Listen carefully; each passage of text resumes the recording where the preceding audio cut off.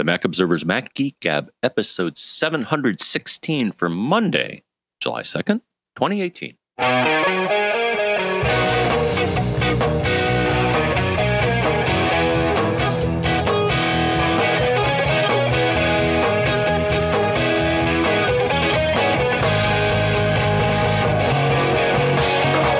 Greetings, folks, and welcome to the Mac Observer's Mac Geek Gab, the show where we take your questions, your tips, your cool stuff found, we mix it all together, and we create for you a potpourri of knowledge, information, and entertainment.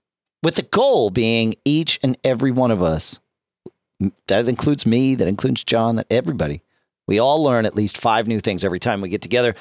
Sponsors for this episode include Text Expander, which now supports single sign-on, and we'll talk more about what exactly that means and how you can get a 20% discount off your first-year subscription a little bit later. Here in Durham, New Hampshire, I'm Dave Hamilton. And here in Fairfield, Connecticut, this is John F. Braun. How you doing today, Mr. John F. Braun? Oh, getting ready for fireworks. We're doing our fireworks on the 2nd, I guess, because it's part of a long weekend, right? Okay, sure. Yeah, whatever works. That's great. Is that so? Your town does its fireworks tonight, tomorrow night? Well, tonight. We're recording this on Sunday. The 2nd. So you do on the 2nd. There you go. Thanks, John. Yeah. Cool. Yeah. And as you recall, when you lived in the area, it's cool because multiple towns typically do their fireworks. So if you're on the beach, which is where everybody goes, you not only see yours, but you see the fireworks of surrounding towns. Yeah. It's really quite a sight. We were up on the lake on Saturday. And coming back, we just went for a day trip, so we came back across the lake at about, I don't know, 9:15. It had just gotten dark, you know, and I don't think there were any town-sanctioned fireworks, but of course here in New Hampshire, you can do your own show if you like, and we probably, I think we saw 4 or 5 different pretty spectacular fireworks displays as we came across the lake, which was really, really cool. So yeah, Lake Winnipesaukee for anyone that's interested in which lake. But anyway, I'll put a link in the show notes because that's what we do. Our state doesn't trust us to. Right. Well, they have displays that say fireworks, but they're really glorified sparklers. Right. We're not allowed to have anything beyond a sparkler. Yeah, we can have, so in New Hampshire, we can have anything, well, not anything we want. We cannot have firecrackers, right? So nothing with a bang, but we can have the, rockets that shoot in the air and have the big, huge displays and all that stuff. But you can't buy anything that explodes, or it explodes with a bang.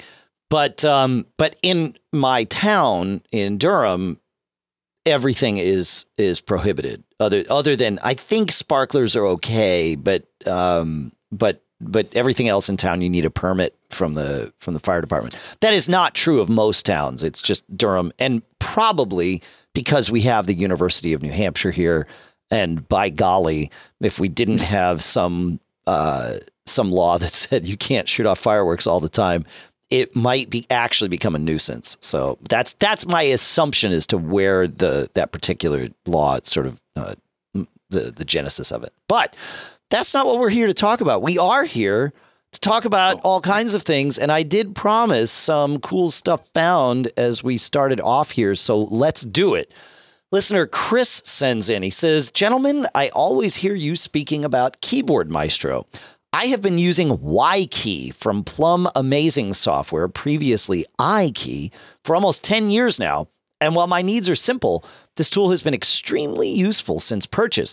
Just throwing this application out there to include it in the ring. It is being updated regularly and is, of course, compatible with macOS 10.13. So High Sierra, it works just fine with. So yeah, it's $30 and it looks to do some of this. It's kind of automation. Yeah, it is automation software. And it actually links with KeyQ. So yeah, very interesting. You can have launchers, you can have contexts that cause your shortcut to be activated. So this might be like a little bit of Keyboard Maestro, a little bit of Control Plane. And actually, we did get an email this week. Someone said that Control Plane even though it hasn't been updated in a long time, does still work with High Sierra, at least for them and for what they're doing. So I will throw that out there too. I'll put that link in the show notes. So yeah, fun, right, John? More the merrier. The more the merrier. I don't disagree. All right. As far as automation solutions.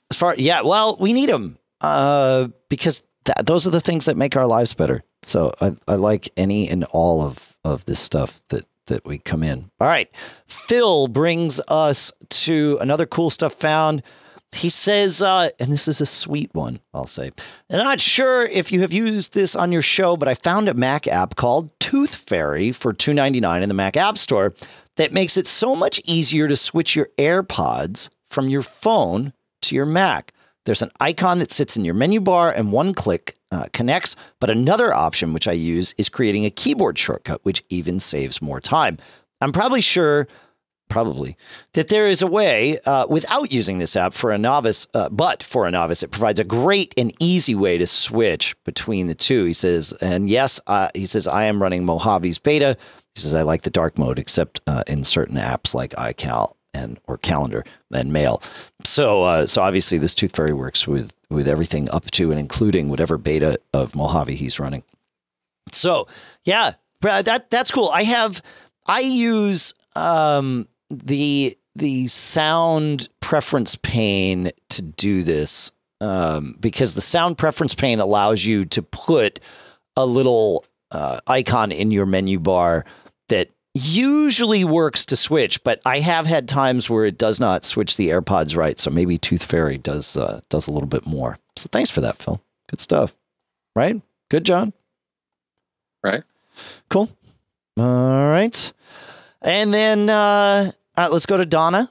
We will keep on moving with our cool stuff found here. And Donna writes, she said, Andy Anatko recommended on MacBreak Weekly, recommended the Anker Soundcore Bluetooth travel speaker, which she says she wears a women's size medium glove, and this thing fits easily in the palm of her hand with plenty of room to spare.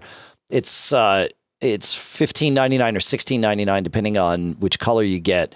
And she said it doesn't have the strongest bass, which I would expect out of something that small. But hey, for $17, she says it's great to listen to podcasts and things like that. So we put a link to that in the show notes too. So thanks for that. If it is handy to have, a small speaker that you can throw in your travel bag. And what I'm going to recommend doesn't even come close to competing with this on price, but I really like the current version, which I believe is version 4 of the JBL Flip speaker. It's bigger than this and costs more than this, but it actually has great sound for what you need. Does it also have pretty colors? The JBL nice Flip, show? No, the Flip does not. But the JBL Pulse does, and the JBL. Okay, because Go ahead. No, I remember playing with it in your room one time when we were at a show, and it was neat to be able to select all the patterns, and they sync with the music, and you can have like a little dance off or something. Yeah, it's pretty good. Yeah, the JBL Flip is $80. I think the Pulse is, you know what? I'll look it up while we're talking here. But the Pulse. Okay, so the Pulse it's supposed to be $199. Amazon's got it for $166. So we'll put it in the thing. But the idea behind the Pulse, it's quite a bit bigger than the Flip. The Flip and the Pulse are these sort of pill shaped, speakers, but larger than the palm of your hand. But still, I consider when I'm packing and I want to bring a speaker with me, it's either the Pulse or the Flip. And the Pulse takes up the same amount of space in my luggage that a rolled pair of jeans would. And the Flip takes up the same amount of space in my luggage that a rolled up t-shirt would. So I decide which can I go without. And that's the speaker I bring, because the Pulse is cool. It really is nice to kind of have this, electronic lava lamps sort of thing going on in your hotel room. It adds some ambiance that otherwise is, cold and sterile in a room like that. So Yeah, so there you go. Cool. Fun stuff. Generally, if I'm checking a bag, I'll throw the pulse in. And if I'm doing a carry-on only, the flip is my friend. So there you go. Yeah? Good? Ready to move on, John? Moving right along. Moving right along to listener Matt, who has something for us. Matt says, this is sort of a cool stuff found reprise. Guys, I was just listening to show 713 and you were talking about iCloud Drive and syncing files between Macs. I have had as many as 4 systems that I needed identical versions of client files on that totaled more than 35 gigs. I use Resilio Sync, formerly BitTorrent Sync, and have had almost no issues. The only problems come when you try to sync things like a MySQL database file that can be rather large and changes constantly and often while you're working. Otherwise, Resilio Sync is fast and secure. And what's cool about it is peer-to-peer only. So if you have 2 Macs running Resilio Sync and you want to sync, data between them, that's the only place the data goes. You can run Resilio Sync on something like your Synology or, on a server-based type machine so that you also maintain a copy and sort of do that private cloud thing. But it is very much a peer-to-peer, not a client-server syncing solution. So if you've got, especially for what Matt's talking about here, where you've got a lot of data that needs to be in sync between 2 Macs, it's just syncing between those 2 Macs. You're not, expending that transfer time twice or anything. So yeah, Resilio Sync's pretty cool. Okay. I guess the only concern that I would have is, well, I mean, so in the peer-to-peer mode, it's providing redundancy in that the file is stored on multiple clients. That's right. Okay. So the bad news would be if all of a sudden all 4 got clobbered or however many you have. Yeah, it does. Being stored on a server. So no, I'm just thinking through the only downside would be, if something terrible happened, you wouldn't have it on the server to retrieve. But, but that same argument unlikely could be made for Dropbox, right? This is the difference between sync and backup, right? It doesn't really matter whether you have a server or just peer-to-peer. If you blow away a file or change a file in one place, the idea is that it is synced everywhere. However, like Dropbox, Resilio Sync also does keep a versioning. So if something gets deleted or changed and you want to go back to a previous version, you can. And there are some settings where you can choose how much of a cache to keep of old, / deleted items. So it tries to keep up with you, but you're right. Sync is not a replacement for backup. And speaking of backup, and I mentioned Synology in this bit too, we have an episode coming up, Geek Gab 718. I'm doing a little bit of traveling, and so we're going to record that earlier than we normally would. And so we will do a little deep dive into a couple of things. In fact, we've got a couple of deep dives coming up. We've got one on photos in that same episode, one on, as I said, Synology. And I think we've got a Wi-Fi sort of networking revisit happening in 717. So you can look forward to all of that. And if you have stuff, of course, questions, tips, send it in to us. Feedback@macgeekgab.com. That is what he said, folks. Feedback@macgeekgab.com. Well, really what I said was feedback@macgeekgab.com. So just want to make sure we get that right. That's okay. Hey, I mentioned in a previous episode when I was talking about how I had upgraded this machine here in the studio finally to High Sierra, and that's actually been going just fine, as you might have imagined. I mentioned that we were talking about screensavers and how on my iMac down in the office, I have the screensavers that we all get on our Apple TVs or our 4th gen Apple TVs and later, where you see these beautiful overviews. I think they're either drone or I think they're drone overviews of cities and very cool things, high def stuff. It's amazing. And I have those running on my Mac in the office and couldn't find them in the screensaver list here. I had taken for granted that they would be on every Mac. And of course, folks in the chat room pointed out, no, Dave, you installed those separately. And I did. So I have now put in the show notes a link to the GitHub repo from John Coates for the aerial screensaver that does exactly this. And you can actually configure it. So when you go to GitHub, you see you can see all the source files and everything, but he also has, if you scroll down the page, a download link for the latest build of it. And it works just great. I installed it up here, and now I need to update it downstairs.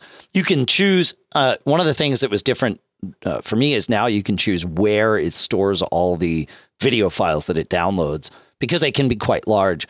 So I can choose to store, I can and do choose to store them on an external drive, so that it's not taking up my boot drive and things like that. So link to that. It's all for free. Very cool stuff. So there you go. Yeah. All Did you check those out yet, John? No, I should, because I've actually been performing activities that we'll mention in the Synology episode that invoked my screensaver from this machine. Cool. Yeah, so it got me thinking. Then I started looking at it. So yeah, maybe I'll explore. Explore. You don't get these on your, because you have an Apple TV Series 3, right? You don't get these screensavers on that. Okay, man, you're gonna be blown away. They're awesome. We sometimes sit in the living room and watch just the screensavers. I mean, they're that good. So I mean, I think I have mine set up so it displays pictures from either my Flickr or I think my photo library. So yeah, it uses that as a screensaver. Sure. That's usually pretty good. Yeah, for sure. Yeah. Cool. All right. One last cool stuff found. A product from John Chafee, who used to, has always made the calendar software that I like. He and Dave Riggle made a product years and years ago called Now Up to Date. And Now Up to Date in Contact, that was for pre-Mac OS 10 Macs, and then actually they sold it to somebody that sort of ruined it. And then they came back with something that they called BusyCal, which was very much in the same vein. As I mentioned in a previous episode, BusyCal has now been taken over by Fahad, the guy that does To-Do, the number To-Do, and he's doing a great job with it. Actually, it's been like that for almost a year, at least 6 months. So good news there. And that means that John Chafee is now working on something else, and he's released it. It's called When.Works, and that's the URL, When.Works. It is an appointment booking engine. And what it does is it allows, I've been using this for my Dave the Nerd business, right? I do some consulting. In fact, some of you folks have engaged me to do stuff that's, sort of goes beyond the scope of what we do here for you in the show. And I'm happy to do that for any of you. And now on my website, I've put a link to my calendars for When.Works. And the cool part is I do two types of meetings, right? I have on-site meetings for people that are local to me here in Durham or wherever I happen to be. And then I also do, phone time or, however we wind up doing it, FaceTime or whatever is that. And my procedures and the structure of things is different. For on-site stuff, I have a 1 hour minimum. For phone time, I don't need to do a 1 hour minimum because I'm not traveling anywhere. So there's no, but my time invested in it starts when we start, and that's fine. So I typically do a half hour minimum for phone stuff just because I don't want people stressing about trying to squeeze it all into the first 15 minutes we ever spend together. And that's worked out really well. And so I've got on my website 2 different links, and they both go to When.Works. When.Works pulls my availability from my calendar and then uses different parameters that I set for each appointment type to open or close different windows of opportunity. I can say, look, I need, 15 minutes in between appointments if they're, if it's, but phone time, but I want a half hour in between appointments. If it's, on site where I'm driving around, I need a little extra time, a little buffer. I can set all that stuff, and it's all very customizable per appointment type. And I don't have to expose all the links to you. I also have a lunch appointment thing that you don't see when you visit my When.Works calendar, and that's okay, right? But I can send the link to specific folks. Very, very cool. And he's kind of going with the freemium model here, where you get 5 appointments a month for free, and then you can pay $5 a month and do unlimited appointments and things like that. But it syncs with your iCloud, Google, Outlook, Office 365, all that stuff. So it's a cool thing, man. And I highly recommend checking it out. When.Works. So that's my contribution to cool stuff found for this week, John. There you go. Thoughts on that? All right. Yeah. No thoughts on that, but let me ask you a question. I just noticed something on my Discord screen. Mm-hmm. There's like a little meter and it says voice connected. Okay. It was red a few moments ago. So we use showing 1 bar. So is that like packet loss? We use Discord as the way that John and I talk with each other here. And yeah, if you're seeing, so it's Discord is not peer-to-peer, as we were talking about with like Resilio Sync. So John and I aren't connected directly to each other. We are connected to one of Discord's servers, and voice connected is the thing that so we get a meter, and it's either green, yellow, or red, depending on how well your individual connection to Discord server is. Mine is showing voice connected green. Yours is not. Is that right, John? Or are you back to green? I just noticed out of the corner of my eye that it was red, and then it turned green as I was glaring at it. Okay, good. So whatever issue there was, it fixed it. Yeah. We mentioned that we moved from Skype to Discord for a while back, just based on sound quality, and it's not perfect, but it's way better than Skype for sound quality. So, I'll put a link to what we did. So there you go. Put that in the show notes. Yeah, keep an eye on that, John, and we can always change servers even midstream during the show if we have to. So in fact, I've done it while we've been recording without even pausing before. It happens very, very quickly. I just have to make sure to do it when I'm talking, not while you're talking. So because there is a brief interruption. So. Cool, man. Let me look at your packet loss here. No packet loss. Oh, I think you disconnected and reconnected is what happened. That's interesting. You're still with me, right? Yep. All right, cool. I want to take a minute and thank all of our premium subscribers that had contributions that came in during the last week. As you know, if you have listened for a little while, we do offer a premium option here, which really is just to serve those of you that are interested, capable, and willing to support us directly here. And obviously, we very much appreciate that. It's part of the whole way we can bring you this show every week. So thank you. And premium listeners, of course, get, in addition to the warm, fuzzy feeling that you get from supporting your two favorite geeks doing something they love and hopefully you love, you also get access to our premium at mattgeekgab.com email address, which is a box that we pay attention to first when we are doing these types of things. And it's just our way of saying thanks for helping us keep the lights on and all of that. This week, those of you whose contributions came in include on the monthly $10 plan, John B. But I don't think that was you, John. In fact, I know it wasn't. It was a different John B.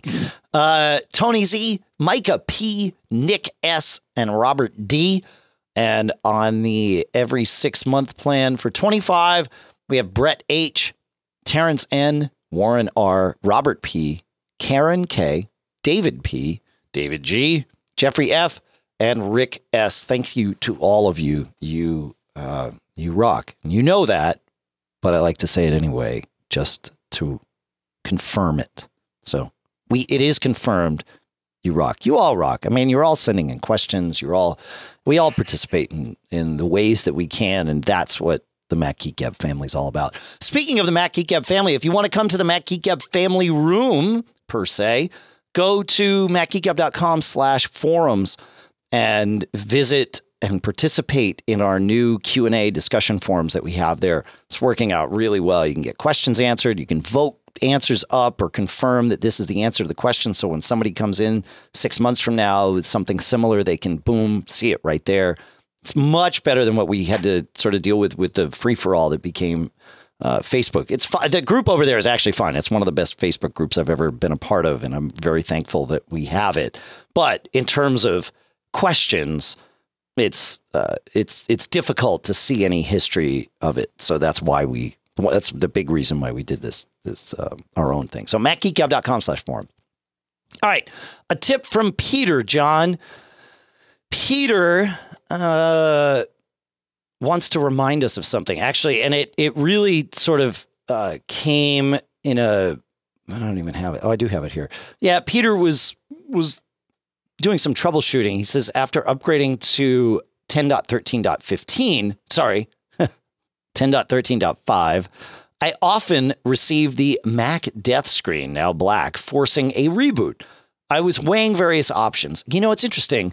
I've been having that issue here in the studio, so I might want to try the solution he proposes. He says, I was weighing various options, all of which were time-consuming, even with a bootable clone backup of 10.13.4.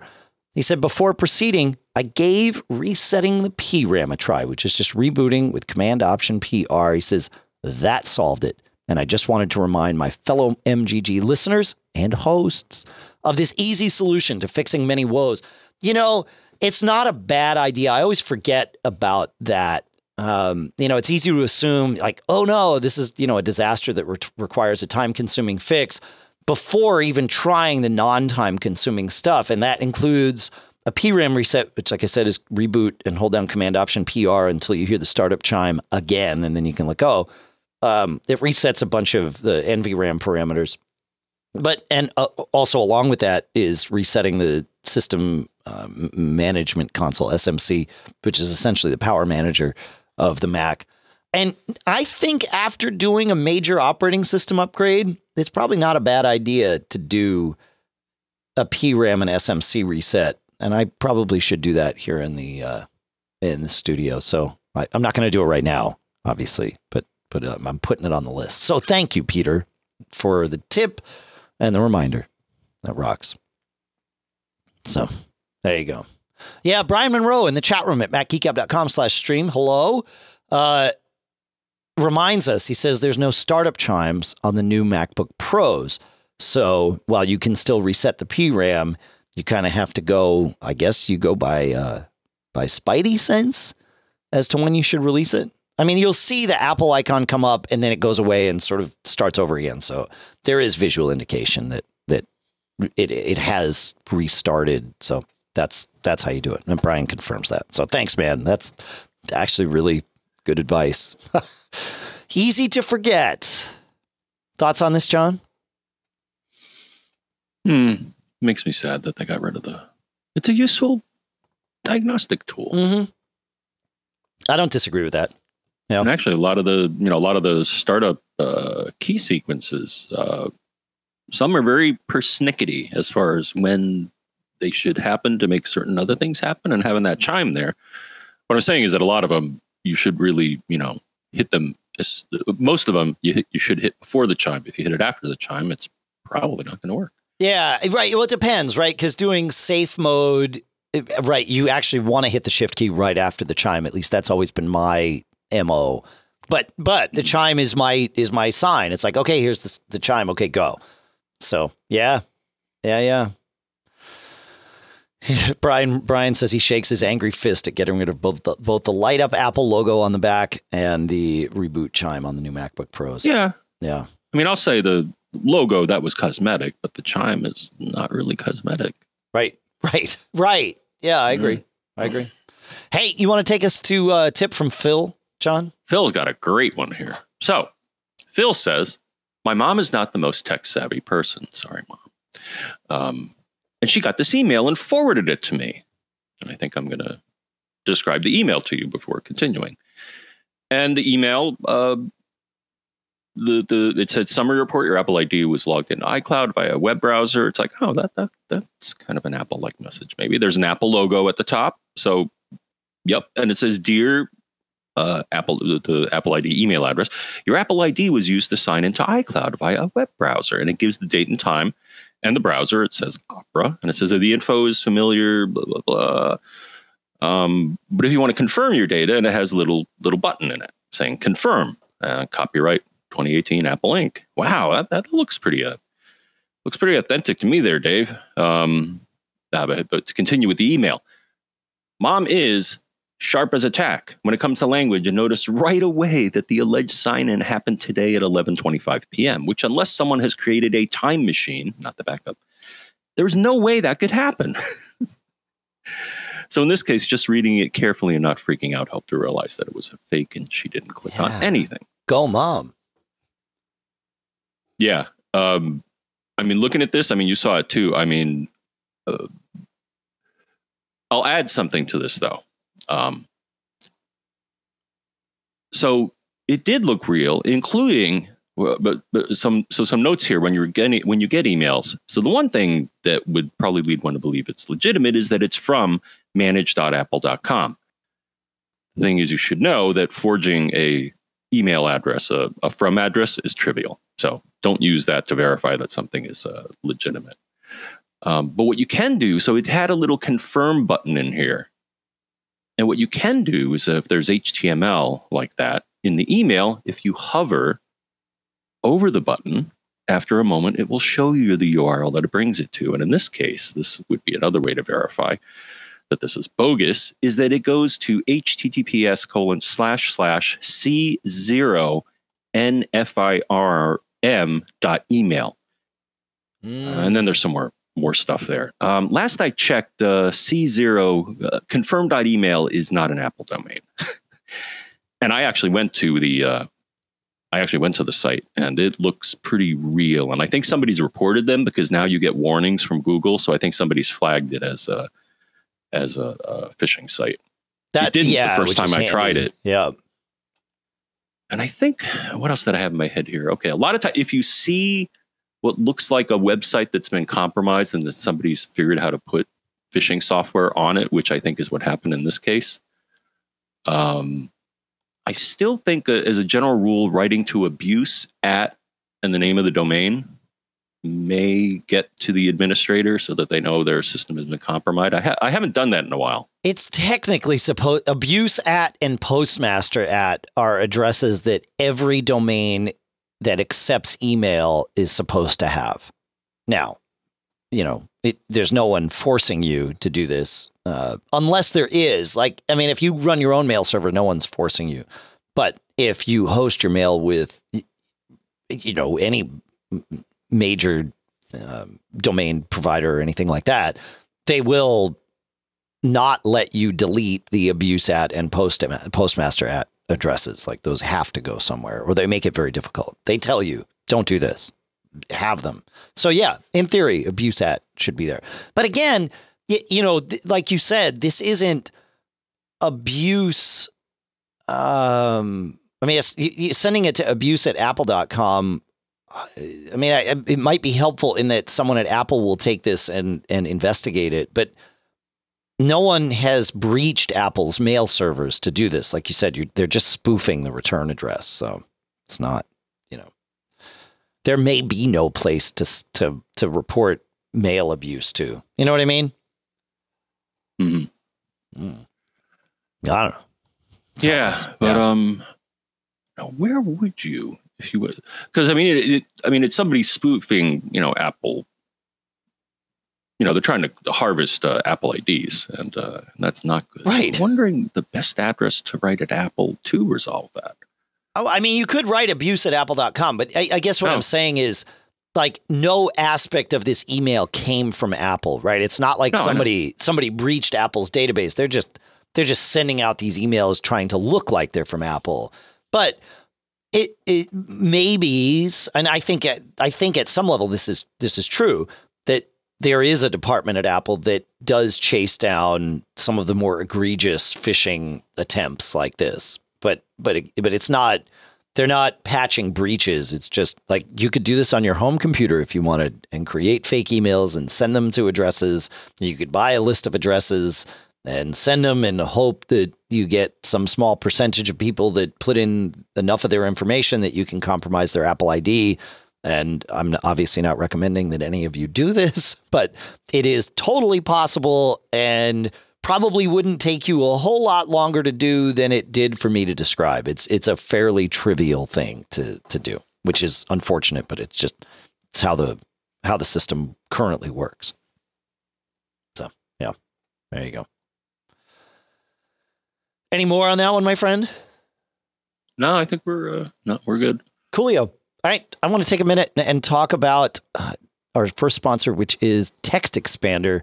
As I mentioned in the intro, Text Expander now supports single sign-on, which makes things really handy if you're using Text Expander at your business, because they support G Suite, OneLogin, Okta, right? And that way you don't have to create new accounts for your whole team. And the question then comes up, Dave, why would I want everybody in my company to log into Text Expander? Well, Text Expander is awesome for creating little snippets of text that you send out repeatedly. I have them for my email addresses, for my phone numbers. I have them for my snail mail address, John's snail mail address, right? So I don't have to think about these things when somebody says, what's your phone number? I'm filling out a web form. I can just type in the little, shortcut, which for my cell number, because we're in the 603 area code, is just C603, and boom, it expands it. For John's address, I do JBADD, and it just barfs out John's address. So if somebody needs to send something to us, I can just put these things there. It's very quick. I'm assured of not fat fingering anything, but you can also use these for things like your customer service emails, where you send something out and you're like, oh, that's perfect. Great. I want to save that and use it again. Well, instead of copying and pasting it to some document that you paste it out of every time you want to use it, you assign it to a snippet. And you type, comma CS, and you can. I use comma to start all of my snippets, but you don't have to. You can, you can have them be anything you want. But it could be comma CS response 1 or whatever. Something that you name it, and then boom, it barfs out this request. And when you sync with everybody on your team, everybody's using this same perfectly crafted customer service response. Text Expander even lets you have data entry points in it, so you can put in, it will ask you, you can have it prompt you, what's the person's name, or pull the name from the email if you want. It can do some automated things. What was the date of the thing they purchased from you? What was the name of the item or product or service they purchased? And boom, it all puts it together. Really great stuff. So check it out. Go to textexpander.com/podcast. That's where you can get 20% off of your first year's subscription of this. On check, I know it sounds generic. It is. Textexpander.com/podcast is where you go. And then on checkout, it'll ask you which podcast you heard about it from. And obviously, you know the answer there. So our sincere thanks to Text Expander for sponsoring this episode. All right, man. You had a question in the pre-show, which I thought was a great question to ask. And your question was how to position the dock, how to choose which screen the dock appears on with multiple monitors. And it's a great question. So the first thing to talk about is that this doesn't really happen in the dock system preference pane. It happens in the display system preference pane. But before that, even, you have to decide how you're configuring your multiple displays, and that's in mission control. You have mission control on, right, John? I see it here. Yes. Do you have the box check that says displays have separate spaces? Yes. Okay.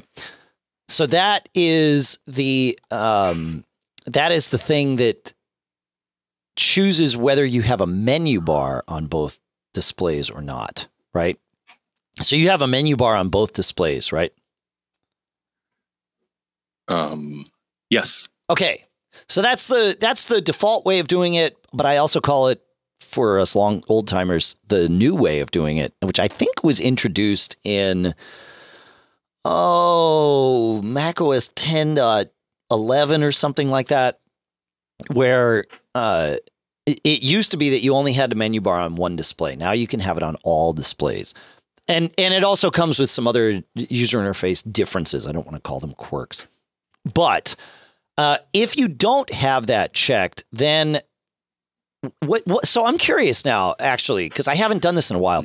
If you go into displays, John, and go to arrangement, this is where, if you don't have multiple displays, you won't have this tab. But if you do, this is where you can tell your Mac how your displays relate to each other in physical space so that when you drag a window from one to the other, it appears to happen seamlessly, right? You have to give it some hints, and this is where you just draw it. Yeah. Do you have atop one of those screens, do you have a white bar that goes across, or is it across both of them? It's across the rightmost screen. Okay. So, and if you choose to put your dock at the bottom of the screen, does that appear on the rightmost screen? Usually, but not always, which really? was my original. Really? Yeah. Sometimes it gets stuck on the.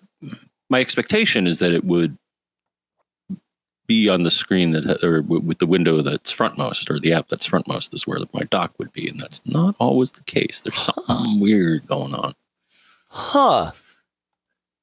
That's interesting. Huh. Yeah. Let me get rid of this. Oh, yeah, I'm going to the leftmost screen, and now the dock's not following. So the dock follows from screen to screen when you're in this. Well, that's mode. my expectation. It doesn't always do that, though, and I'm wondering if it's one of the apps that. So what I have on my left screen is I have Discord and I have the our chat app, and then on my rightmost screen I have everything else. Okay. Yeah. And it might make things a little janky, but grab in system preferences displays. Grab that white bar, which you should just be able to grab just the white bar, and drag it from whatever display it's on to the other one. Yeah, it lets me do that. Okay. And things will probably flicker and redraw a little bit. Yep. And now the dock is on that screen. Okay. So that's how you get the dock to follow. What a pain in the neck. I didn't think the dock, and again, you do this more than me, so maybe the dock does follow, but I didn't think the dock followed. If you put it on the left or the right, it will be on the very left screen, the left of the very left screen, or the right of the very right screen, right? But if you put it at the bottom, it will be on whatever screen that menu bar is on. That's what I thought. And it sounds like that's what's happening for you. Most of the time. Huh. Yeah, whatever. Now, not the end of the world. I, and this is just a personal preference thing, but it's always good to try different stuff. I always recommend to people, try putting the dock on the side of the screen. I like it on the left, but I know people who like it just as much on the right. And the reason I recommend that is because for most of us, our screens are much wider than they are tall. And so by having the dock on the bottom of the screen, you're chewing into the space that you get on the shortest axis. And so I don't like to have my dock hide and appear, but some people do, and that's obviously totally fine. But I like to have mine up all the time. So by putting it on the side of the screen, I'm having my dock encroach upon the axis of my screen that has the most width to spare. And therefore now I can get, almost full top to bottom windows in a normal configuration, which I really, really like. So I just recommend it, especially on laptops, that, having the dock on the bottom can make things feel really cramped. Whereas putting it on the side, it's like, oh yeah, it's there and everything's copacetic. So that's my advice. To try it, see how you like it. That's what I like. Yeah. I just got I must have like 30 icons in here. Maybe I should clean that up. Well, just get kind of cramped if I did it on the, no. Yeah, I'll play around with it. Cool. Coolio. We had a question come in from listener David. Let me find that question so that I can get it right. Well, oh no, that's no good. Oh, they're way too tiny. No, things aren't good for you. We'll stay on the bottom. Okay. Oh, when you moved it from the bottom to the left, things got too tiny. Is that right? Well, yeah, I got a 16:9 aspect ratio on this thing. So it's just that it's too small for me to. I hadn't thought about that. Smaller than I would have liked. Yeah. I mean, I could change. No, I guess I could change the size to a limited extent. Yeah. Anyways. All right. Listener David sent in a request, and he said, which password manager do you recommend or use? He says, I was thinking 1Password or LastPass, but I'm seeing a lot of love for Dashlane. He says, rather than trust CNET or PC Magazine, I trust you. Also, and then he asked how he could increase his Mac Geek Gab contribution. So I explained that to him too. In terms of password managers, and I'll start right out of the gate, as anybody that listens to the last episode knows, 1Password just came out as a sponsor of the show, but that doesn't really impact our advice here. In fact, I think it's with them specifically, as it is with many companies, it's sort of the reverse. We talk enough about a product and they say, well, we want to, this is an audience we want to get in front of and support. And so, they came on board. 1Password is the one that I've used for a very long time. And I've tried, I have not tried Dashlane. I've tried many others and really keep coming back to 1Password for the user interface. John uses LastPass. I've tried LastPass. The functionality of it is actually great. Its cross-platform functionality, at least when I tried it, was better than most others, although Dashlane probably now competes very equally there or perhaps even better. But its user interface was something it always felt foreign to me and felt very wonky. And then, of course, there's the one that we haven't mentioned that we all have, which is Safari's or iCloud Keychain, but Safari's password manager. Safari's password manager is actually great. It syncs natively inside Safari for all of your devices, which we will sort of get with iOS 12 with third-party password managers, finally, which is great. But I really like using iCloud Keychain alongside 1Password for that reason. But with iCloud Keychain, it does password generation, password syncing, and that's it. And it does those things very well, but that's it. It doesn't do two-factor authentication. It doesn't, which would also be called one-time passwords, because sometimes it's two-step, sometimes it's two-factor, and it's better to just call them one-time passwords, like the Google Authenticator app will do. But it doesn't do those, and it doesn't do any sort of threat assessments, which a lot of the other ones do, right? Where like 1Password, and I think LastPass does this too. You can chime in on this, John, but it will look at the passwords that you're using and do some sort of threat assessment. We talked in the sponsor block in the last episode about how 1Password is now actually comparing your passwords locally. It's not sharing them. It downloads a database of known compromised passwords and compares your password to it. And it can say definitively, I know you think that this is a unique password, but I have it in a database and it is not unique and you should change it. And then it will facilitate some of that. It'll like 1Password warns me when I have an account on a site that supports two-factor auth, but I don't have that enabled. It will tell me that. Dashlane, I think, will automatically change your passwords on some websites. I mean, I say automatically. You tell it to do it, but you don't have to actually log in and do it. They sort of have the script built in, and so if it's like, right, hey, you've got a bad password. LastPass does that for. Yeah, they do that for sites that don't keep monkeying with that part of the site. So yeah, I guess it simulates you using a browser to update your password. Exactly. Yep. It's pretty handy. But yeah, so Dashlane is the one that keeps coming up that that I have not tried, but probably should. There you go. The only hiccup we had a question a while ago. The only thing with iCloud Keychain is that sometimes if you update the OS, or at least we found that, at least got one report, it was turned off. Because all of a sudden the person was like, what the hell? What happened to all my passwords? Yeah, and it's like, true. Turn it back on. They were in the cloud. The problem was because the feature was disabled, it wasn't populating. It wasn't updating. Yeah, for sure. Yeah.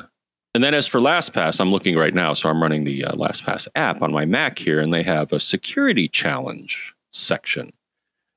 And it basically lists, oh gosh, I got to, my score is not that great.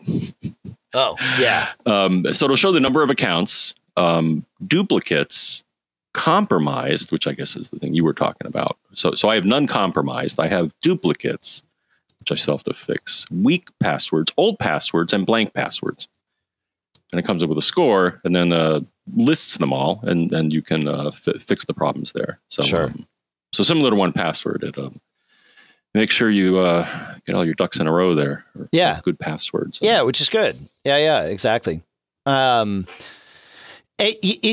Interestingly, I was kind of looking through news feeds and that sort of thing this morning, right before we recorded the show, and I saw that, I forget who wrote it. Bradley Chambers over at 9to5Mac wrote an article or published an article that says, what's the best password manager for Mac OS and iOS? And I mean, it's a great little dive into it there.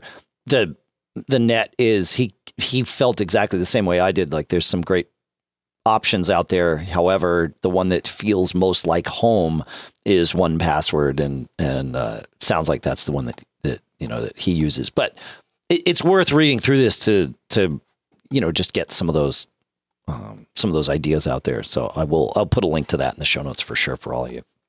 It was a good read for certain. So yeah, there you go. And you like LastPass's interface, right, John? You're used to it? Yeah. It doesn't always come up. The iOS version doesn't always integrate as well as the Mac version. Sure, but you find, like, I'm speaking specifically for the Mac, you find that pretty usable? Oh yeah, they have an extension, Safari extension, or actually an extension for any major browser. Sure, and you log in, and then when you get to a site that it knows about, it just figures out the fields to populate and populates them. So cool. And like I said, you can do update, or change your password or make it stronger. Things like that. Right. No, I'm very I'm very happy with it. I mean, cool. Both them and 1Password have had issues over the years, but they've been pretty good about fixing them. Yeah. Yes, of course. Yeah. The I don't know. I just couldn't. The way that UI was just a little herky jerky for me. Yeah, check it again. Yeah. I guess my only concern with one that isn't the one that you and I use is that it's kind of the new kid on the block, and it's easy to make mistakes. What's that, Dashlane? Or has it been around a while? And we just haven't been paying attention. I think Dashlane's been around a while. I think. It came out in 2012, so they got almost 6 years. Right. Yeah. Dashlane's been around a while. Yeah, I wouldn't worry about them in that regard at all. Yeah. Okay. Just hasn't hit our radar. All right. Yeah, I mean, it's come up occasionally, but yeah, neither one of us has really dug into it. So yeah, it's probably worth digging into as well. So coolio. Yeah. All right. Where are we here? I know we've got other stuff to go through. Let's do it. Tom, you want to take us to Tom, John? I'll take us to Tom. Sweet. Hey guys, I've got an issue with an external 4GB LaCie hard drive that keeps ejecting when the iMac is sleeping. My client says she wakes the iMac, she intermittently gets the improperly ejected error message. Sometimes the drive will mount properly after she clicks OK on the error message, and sometimes she has to turn off the drive and turn it back on for it to mount. The drive is connected directly to one of the USB ports on the iMac. I've had her switch the USB ports to help narrow down if the issue is the drive or the iMac.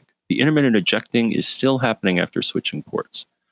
I've read about waking issues with LaCie drives from LaCie's website, and they say that the error message was an issue with Mac OS reporting the issue before the drive was actually mounted. But I think it could be a problem with the drive. Hopefully it's not a problem with the USB ports on the iMac. I tried looking at the system log file to see if they could see any errors around the time the error was reported by the user, but I don't see anything unusual. I've included a couple of the system log files, which I don't think I've looked at. Sorry. We can still answer this. Sure. It's a 2012 27-inch iMac, 32 gigs of RAM, 3 terabyte Fusion drive. Maybe you guys have seen this kind of behavior. I just want to make sure if it's a hard drive issue or an issue with the iMac. One is much easier to replace. By the way, I don't like the changes in the console app. Yeah. In the later versions of Mac OS. Yeah, I'm with you there. It's harder to find errors, and if I'm not mistaken, errors only since about 1:30 a.m. are recorded in system log on a daily basis. Yeah. All right. Yeah, the console app has been engineered now for the last two updates to major updates rather to Mac OS. It's been engineered to be a developer tool, not a troubleshooter's tool. That's how it feels to me. So anyway, but go on, please, my friend. All right. Well, we have heard of drives from various manufacturers exhibiting this whole improperly ejected symptom. One thing you may want to do, one suggestion is you may want to go to System Preferences, Energy Saver. And if there's a thing that says put hard drive to sleep when possible, I'd not do that. Otherwise, I've seen the issue being related to quirky firmware. Now, in this case, though, he says that LaCie pointed the finger at Apple being the cause of the problem here, but maybe it's LaCie. So some drives allow you to update the firmware. So you may want to give that a whirl as well. As far as a different USB port, that's a good suggestion. That I actually recently, and we'll go into detail in a future episode, but I actually had an issue where I think it was because there's something wonky with the USB ports on my MacBook Pro. But a port not providing enough or intermittent power could be the cause of this as well. And from what I see on that particular machine has 4 USB ports. While I'm guessing that they're all on the same internal USB hub, they may not be. You can see this in system info. If you look at, I think, the USB category, you can see the cascade. So they may be on one USB hub, they may not be. But you may want to try all the ports. I know that's a pain in the neck, but try all 4 of the ports here. Maybe you'll find a good one. It could also, and I've had this happen, Dave, it could also be a flaky cable. I had one external enclosure that had a tendency to give the improper eject message if I moved it around while it was running, which you should be able to move it around, at least in my opinion. Yeah. So it was a bad connection or bad cable. Never rule out the cable. And finally, as a suggestion here, if you don't like the new console, there is a dandy app called Constellation 2, and I think they're working on Constellation 3, but Constellation 2 is the latest release version. And one thing that it has, Dave, is an option to output results in what I believe was what we were familiar with, which is the syslog format. So if we go to eclecticlight.co/downloads, you can get Constellation as well as a boatload of other cool utilities. So that's what I got. Cool. Yeah. The sleep drive thing can, that's a great one to remember to try because, like you said, some third-party drives just don't play nicely with that. There used to be a utility, and now I'm dating myself, pre-Mac OS X from John Gotow at St. Clair Soft, who makes now, we talk a lot about Default Folder and App Tamer and Jettison we mentioned recently. He made a utility called Sleeper. He doesn't make it anymore. It doesn't exist. But I will, I'll put a link to a screenshot of it in the show notes where you could really manage this on a it was on a drive-by-drive basis, but you were doing it by SCSI IDs, if that means anything. Kids ask your parents, right? But that allowed some granular configuration, if you will, of which drives got to sleep and which drives didn't and all that stuff. But anyway, it doesn't exist anymore. I don't know of any utility that does that for Mac OS. If there is one, I feel like there should be one. I feel like maybe there is actually one, but I don't know. I can't remember it. So, I mean, in the grand scheme of things, if you look at, most drives from what I've seen, even rotational drives, they consume what, on the order of tens of watts, maybe? Yeah. A light bulb. Yeah. So, is it really worth saving those pennies when it's consuming tens of watts versus, and most drives when you sleep them, I think they go down to like, really low, like maybe a single digit watts. So it depends on how many drives you're running, right? But at scale, I think yes, but for most of us in our homes, probably not. However, a spinning drive is about more than just consuming power, right? So you've got heat that's generated by the drive, and also wear and tear on the internal mechanisms in a spinning drive, right? So, right, I mean, it's very interesting. Whenever in like one of my Synology units or a Drobo unit or whatever, if I buy 2, 3, 4 drives all at the same time and put them all in one of those units, they all die within, a month to 3 months of each other, right? I mean, this is just like they start exhibiting errors and it's like, all right, immediately start replacing them, because if you don't, they're all going to be dead soon. And whatever you think you have for fault tolerance doesn't actually exist. So I think there is something to be said about, the number of rotations a drive makes, the number of hours it's running being very much related to its longevity. You can't really predict for any specific drive what that number is going to be, but I really think it is related to that. So, there you go. I don't know. That's the way I look at it. You want to take us to Phil, or should we jump to our some of our tips and stuff, John? Phil's kind of, yeah. Okay. This is going to be kind of maybe a community challenge, I think, sure, because I don't know if we quite figured it out, but it's a weird symptom. Okay. And Phil says, I'm trying to use my Mac to create a spoken track of a PDF for someone who has limited vision. I tried selecting the text, then go to the services menu, and then say add to iTunes as a spoken track. And it isn't working. Here's the PDF of the book. I would appreciate it if you or anyone could create this as an MP3 file. Thanks.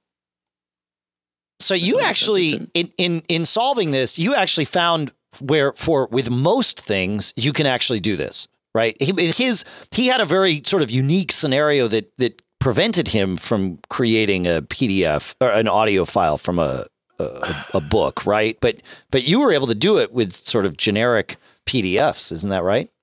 And that's the thing. So I haven't even really realized that there is this feature, but it's pretty cool. And yeah, it does as expected in some cases. But I went through the same motions he did, and while it claimed to be writing the speech to a file, which once you're done, it'll appear in iTunes as a track.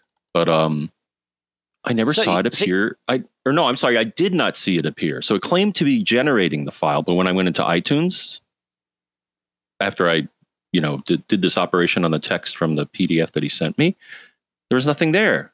So wait, how do you do this? So you open the PDF in Preview?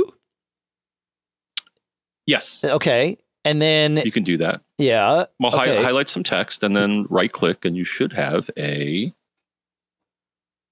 the services menu, I don't have any add to iTunes thing.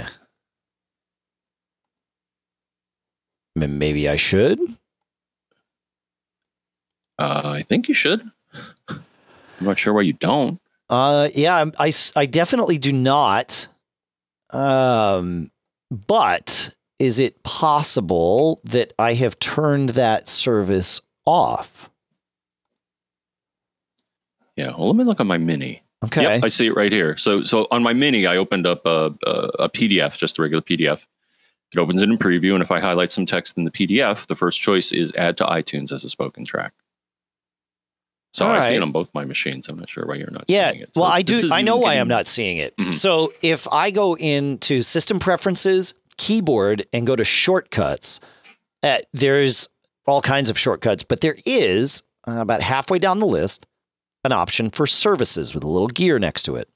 And this is where you get to decide which services show up in that right-click menu. And it's probably worth, in fact, going through this and choosing the ones you want and removing the ones you don't want just to clean things up. And I guess at some point in my life, in the text section, there is an option here, which on mine, no great surprise, is turned off, which now I've turned on, and it is add to iTunes as a spoken track. So there you go. I don't know why I turned that off years ago or how it got turned off, but that's where you can control this stuff. So, yeah, very cool. Yeah, and I guess he had created his with something that maybe doesn't expose this as text. And so, well, here's what I did. So I tried. So as you mentioned, yeah. So I tried highlighting text in one of my PDFs, and it works, and it was fine. So I'm like, what's the difference between my PDF and the PDF that he sent me? And I think I know the reason why this did not work. Okay. But it gets even stranger. So I did a get info on the file, and a PDF will show you. There's a more info section in that window. It'll show you some details about the PDF. And here's the thing that jumped out at me is that the content creator for it is Calibre 3.24.0. What is Calibre? Calibre looks to be an ebook platform. Yeah, so they may have set some permissions on this PDF that keep you from doing exactly this. Maybe. What happens if you go to the encryption tab in Previews, Get Info window for the PDF? Oh, okay. Right? Because there's a security flag in More Info, and it says none. But let me double click on this. All right. So where are you saying? Where should I go? So do a get. Open the PDF in Preview. Open. Yep. Do your Get Info, which I think I just did Command I. I'm not sure. Oh, it's in the Tools menu. So it turns on the inspector is what it is, and then at least in High Sierra inspector. Yep. The third tab over is the encryption inspector. And if you click that, what do you say? What does it say for permissions?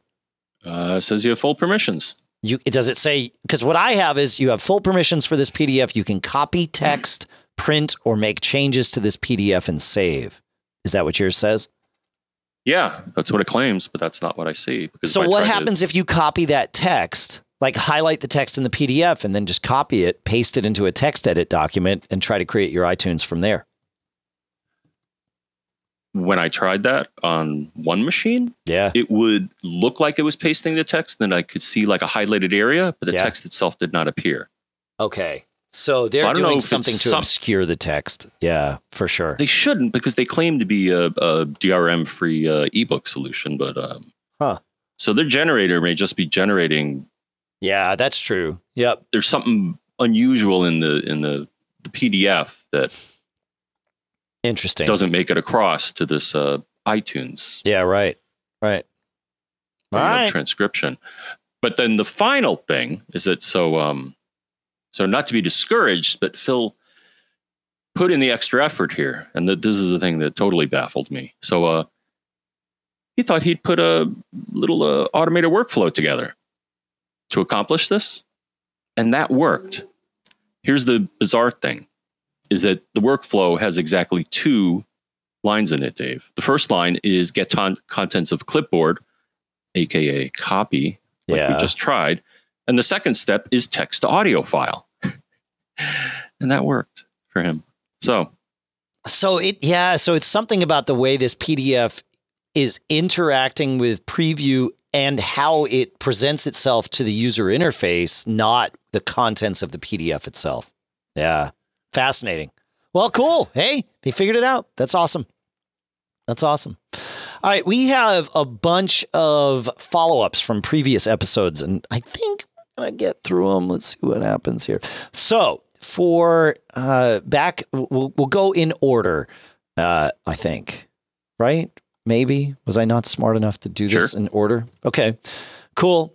Going back to Geek Gab 708, David pointed out that he was subscribed to both iTunes Match and iCloud Music Library, aka Apple Music, and or as part of not aka, but iCloud Music Library as part of Apple Music, and you get iTunes Match functionality as part of your Apple Music subscription, and you don't need both.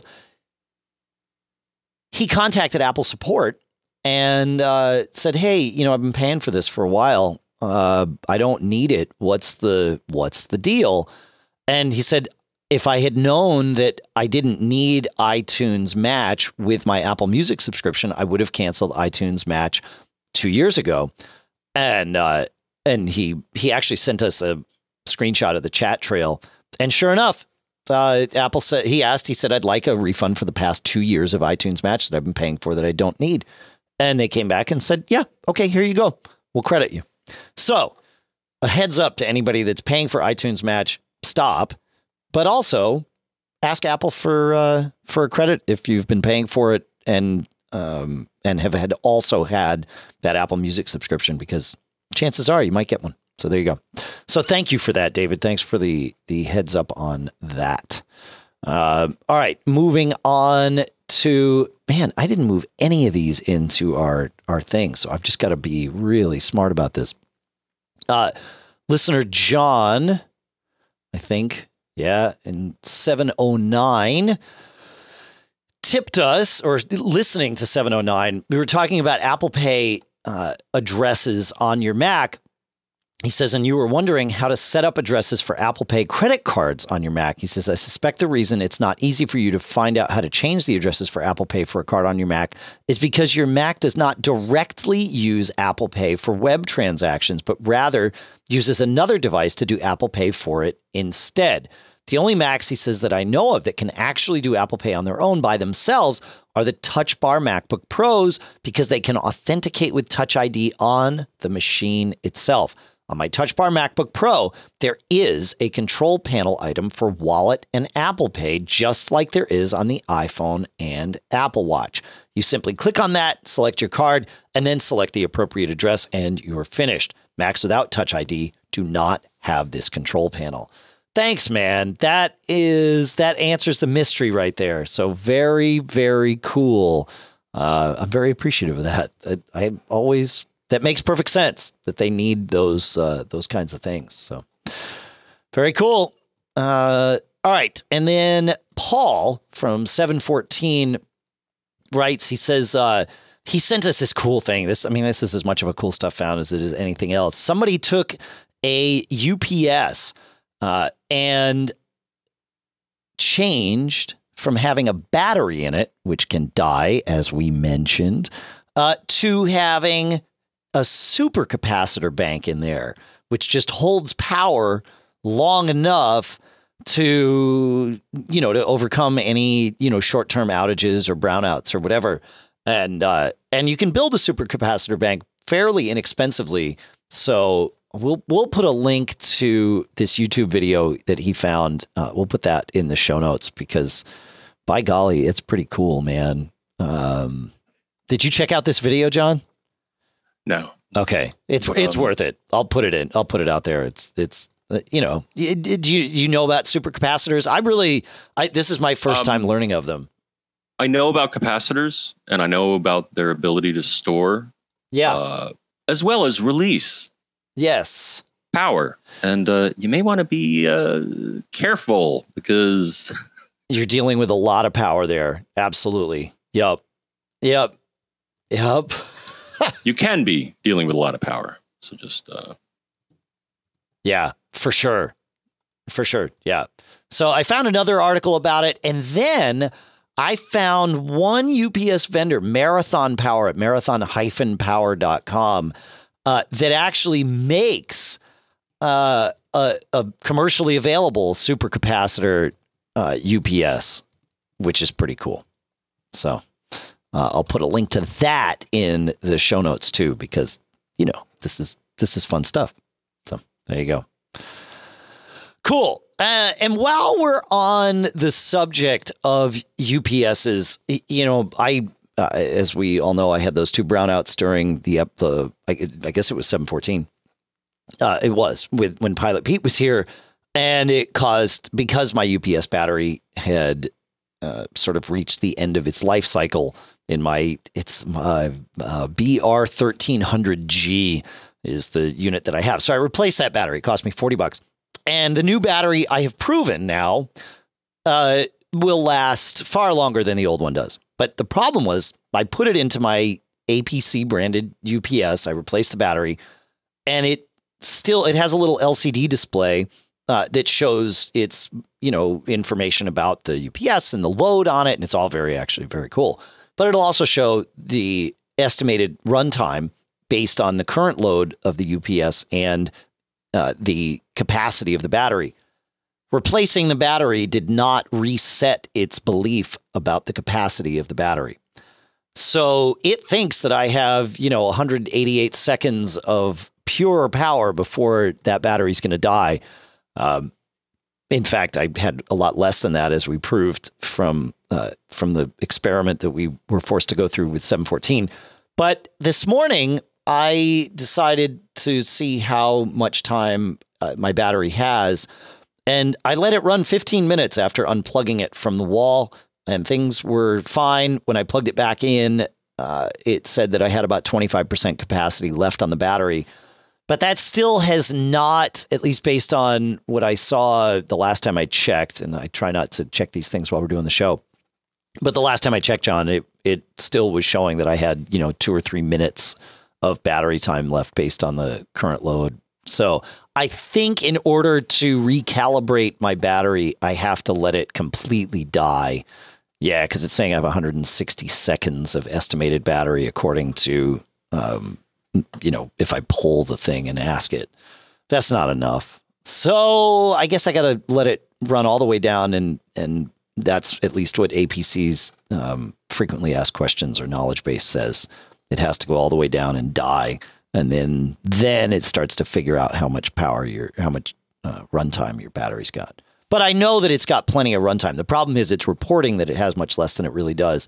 So if I plug a device in with a UPS or a USB cable, the battery will say going down, when in reality it's probably got quite a bit of time left. So not so good. Yeah, 159 seconds, Brian Monroe in the chat room is asking. So pretty crazy, huh, John? Yeah, it always tickles me. It's hard to estimate battery capacity sometimes, or battery longevity. It's not as simple as you'd think. No, it's not. It's not. I just wish I could tell it, forget everything and just believe this test we're about to do. Right. That's the frustrating part. It's like, I know. Is there like a reset button somewhere? Well, I think the reset button is to let it die on the battery again, which to be fair will happen. Right. I mean, I will have an extended power outage at some point. And so this thing will recalibrate itself at that stage of the game. I can either force it to do it or not. There was a discussion in our Facebook group. Abel there asked, essentially which UPS to get, or started answering the question of which UPS to get. And there's quite a few of them out there that are good. I've always liked APC branded stuff. Their warranty department is fantastic. Their support is generally fantastic when I've needed to use it. And also their support in terms of what third-party devices will work with them in terms of the USB connection and automatically read it and all that. Your Macs will do it. Your Synology disk stations will do it. And it's really handy to get that information exchange with the UPS, assuming, of course, the UPS has the right information. But be that as it may, they generally do. And there's a couple of them recommended in there. But really, you just need to buy one that matches the size of load that you want it to handle. Is really what it comes down to. And then you can choose whether you want to have a LCD display on it where you get some information out of it or not. The BR1300G that I have in my office, it keeps my router alive. It keeps all of my various NAS devices alive. It's a little bit overkill in terms of its capacity. It's got 2 batteries that sort of you marry together and put in the thing. It's a little overkill, but I'm okay with a little bit of overkill there, especially now that I've got it and it's in good place. So anyway, I'll put a link to that Facebook discussion there. So you don't run UPSs, is that right, John? Correct. Okay. Okay. Cool. The thing is, ever since I can count on one hand the number of power outages that I've had since I moved here. Yeah. It again, I always say they're more about the power outages you don't know you have, right? The little brownouts and stuff. But again, you might have very consistent power, right? I mean, you don't know, right? You don't have any power conditioners because they do that too, right? They condition the power on the way out to your devices. I did make an effort, and you probably noticed the result of this last time you were here, but I did a few months ago made a sweep of my house and basically installed surge suppressors everywhere. Sure. So I have some level of protection. I know they don't protect it, and I don't think any of them do any sort of conditioning, but I decided that was a baseline that I wanted to meet. So Yep.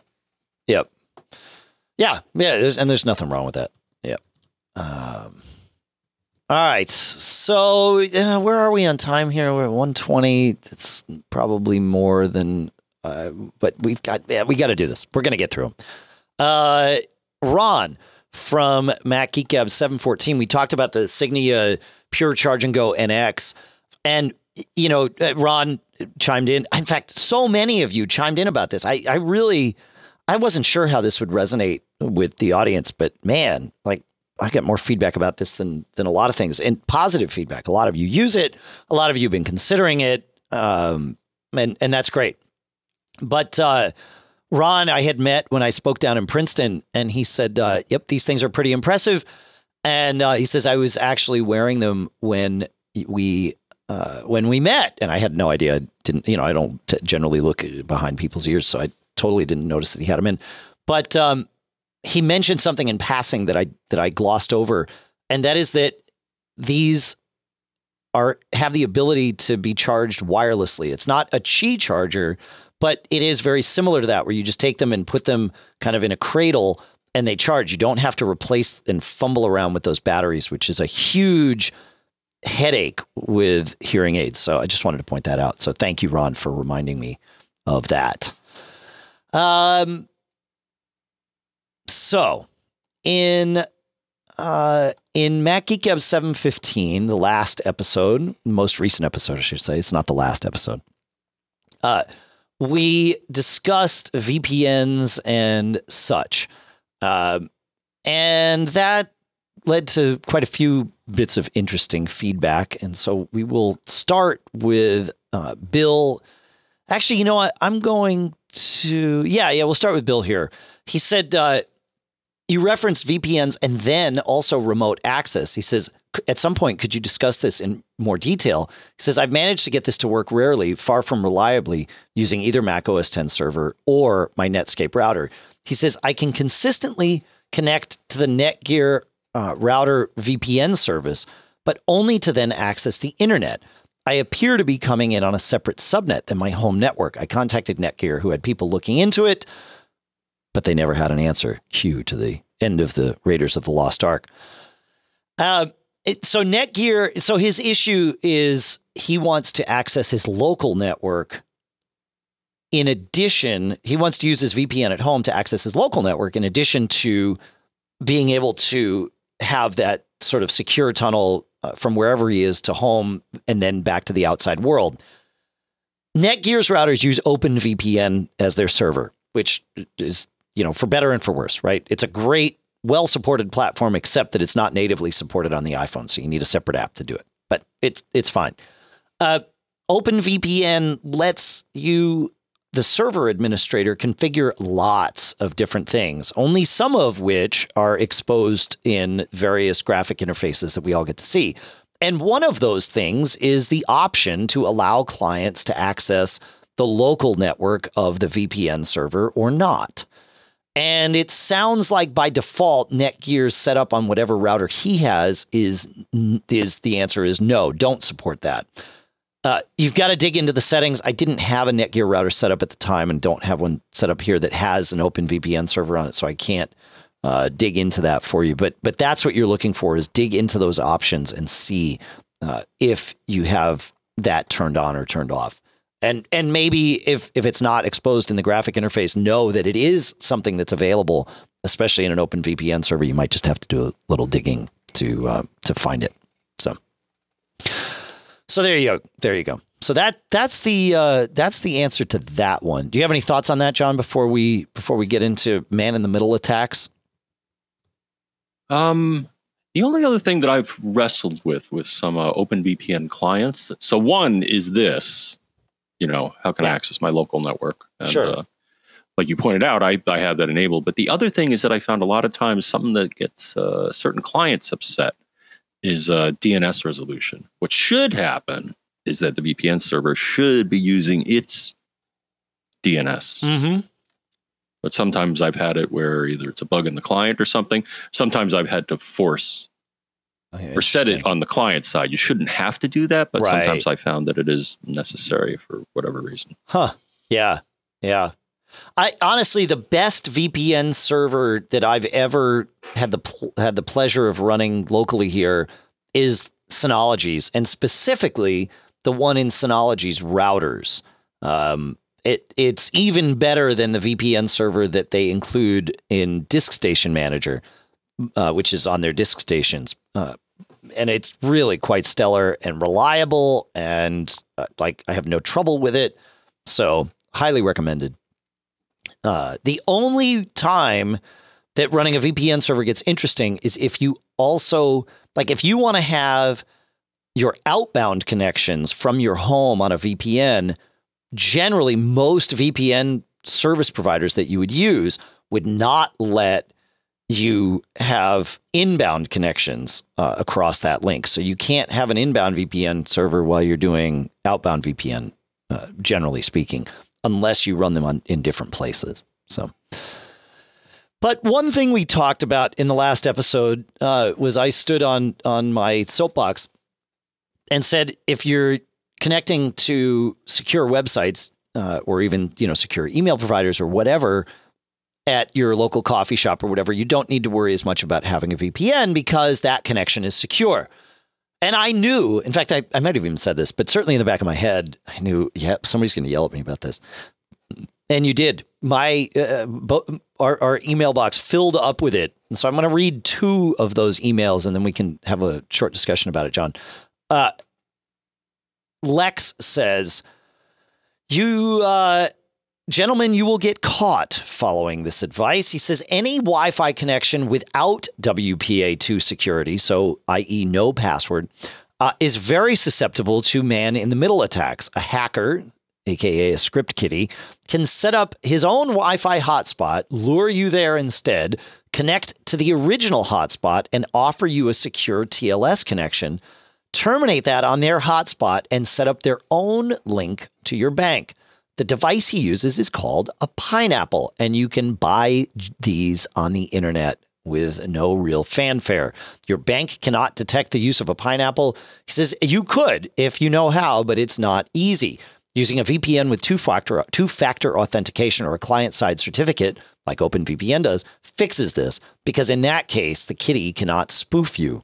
If your Wi-Fi connection is WPA2 secured, but the attacker knows the password, he might be able to do the same, although this requires a far more sophistication on his part. So that's Lex.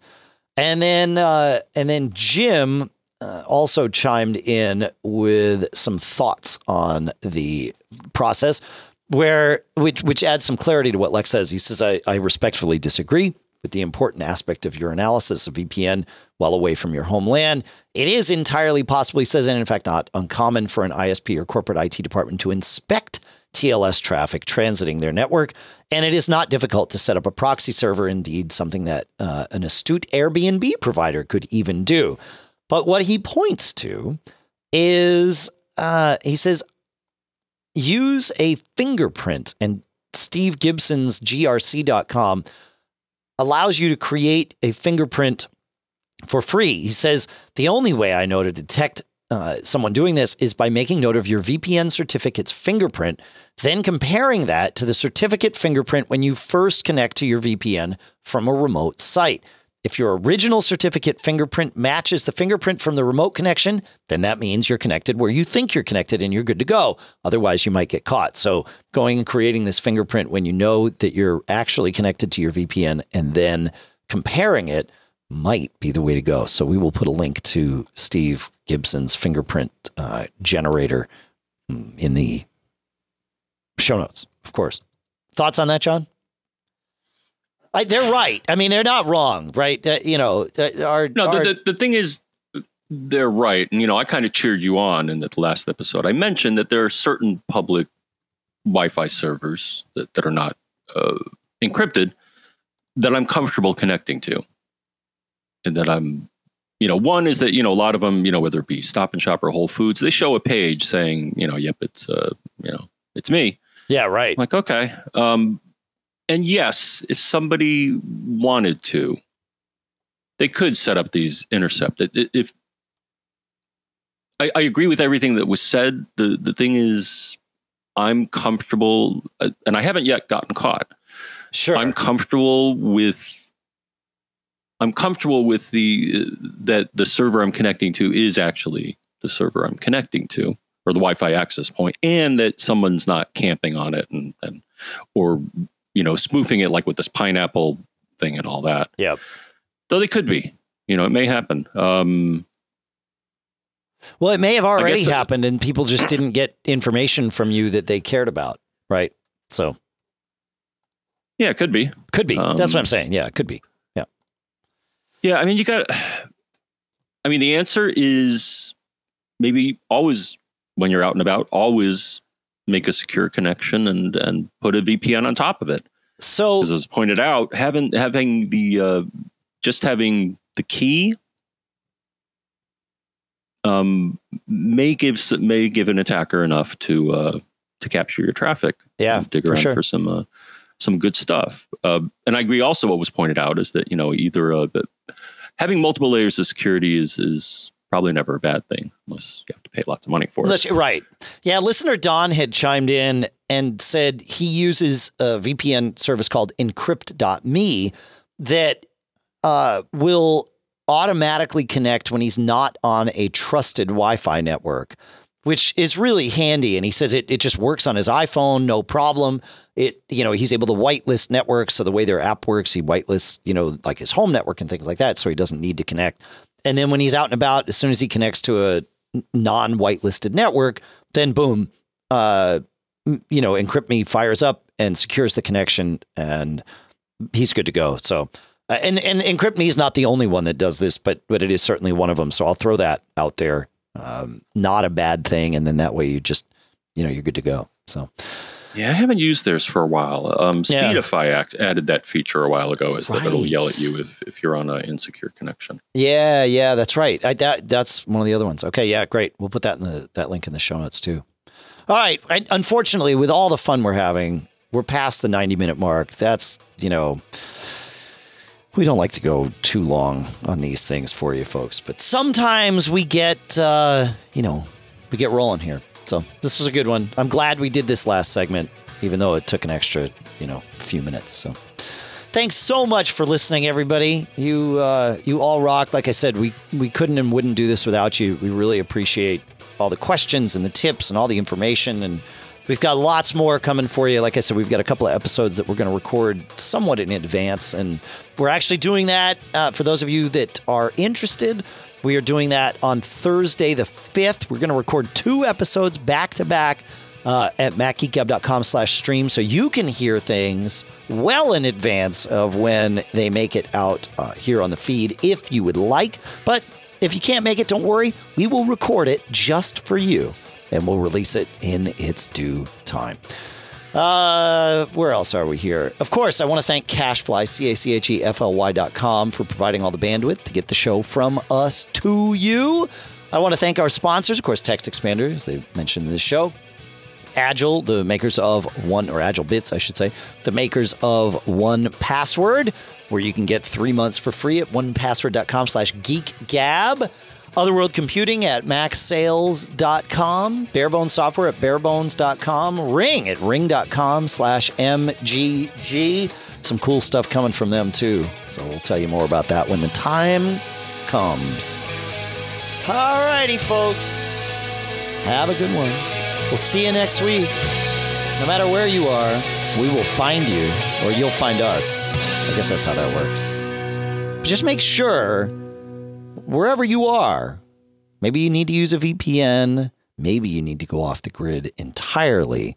Just make sure that you don't get caught. Made on a